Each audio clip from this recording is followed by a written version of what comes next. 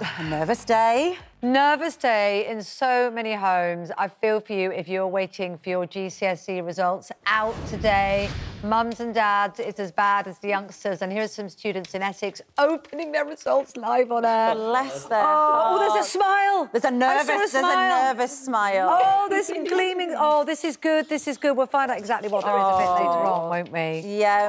Listen, lots of you this morning, if your little ones are little ones, what am I like? Honestly, like an old lady. They're always like an little old ones. lady. They're always yes. little ones. If your 16-year-olds are doing well, you may well take to social media to congratulate your children on their grades and boast about how brilliantly your children have done. But when do you cross the line between being proud and being sort of unashamed and putting other people a bit uncomfortable because their kids haven't done as well? Being boastful, basically. Being boastful, being and vain, getting on the nerves of other mums and dads off. around you. Yeah, when does it cross the line? So we have with us Liz Fraser, parenting expert, mum of 4, and Leanne Brown of Real Housewives of Cheshire, and also a mum of 3. You two have very differing views. So, Leanne, is it OK to go online this morning and then tell everybody, all your friends, how brilliantly your child has done in their GCSEs?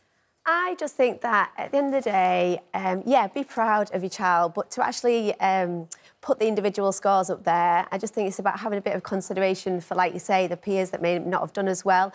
And my worry is, if my eldest child, who's now 15, she's going to do her GCSEs next year, and she may do well, but then their siblings that are going to then go on to do their GCSEs, if they maybe don't do as well and they feel inadequate, they feel like so much pressure. And everybody knows, so when that mum doesn't or dad doesn't put it up again, they go, oh, they're obviously not doing well because they're normally boasting about everything. Must have gone wrong.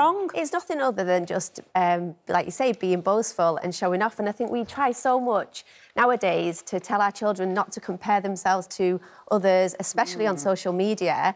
Then I think that's so important. And then what are we doing? The parents that do that, I think they're doing just that. And they're setting a bad example, in effect. It's just, it's I don't see what a parent is getting from that other than, like you say, showing off and just being... What do you think, Liz? Are you up for a bit of boasting? Have you got any of your brood getting GCSEs today? No, we had one got A-levels last week and we've got GCSEs next year. So how did they do? Did they get a boast on the A-levels from you? Now, the word boast, see, not very helpful. Slightly weighted, if I may say so. Slightly, you know, it's got a lean on it there. Boasting or just sharing some good news. You know, social media is your platform to put anything you want out there, and it's inherently sort of interested, isn't it? Even if you make a comment on the news, you're still putting your views or your opinions on the news. Even if you ask a question, it's about you. It's our own little platform where we can share things or talk about things which are of interest to us. If you don't like what I post on social media, whether that's about my children or my work or my life or whatever it would be, you don't have to follow me. You don't have to look at it. It's absolutely fine. Academic success doesn't define a person, though. We're all individuals. Yeah. We're all different. We'll all find our own way. At the end of the day, some of the most successful people have actually gone on to do so well and running so multi-million industries. Oh, no, in the absolutely. world. And I mean, academic achievement or whatever is whatever you want to call it. But I mean, look, you know, if today there are lots and lots of parents out there who will find their children's, they'll get their results today.